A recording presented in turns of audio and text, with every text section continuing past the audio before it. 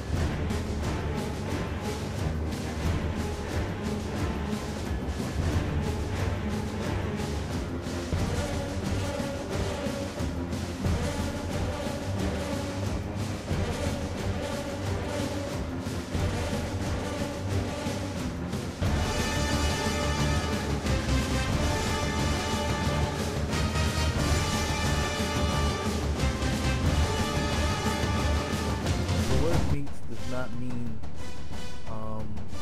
animal meat. You know, it just means food, general food.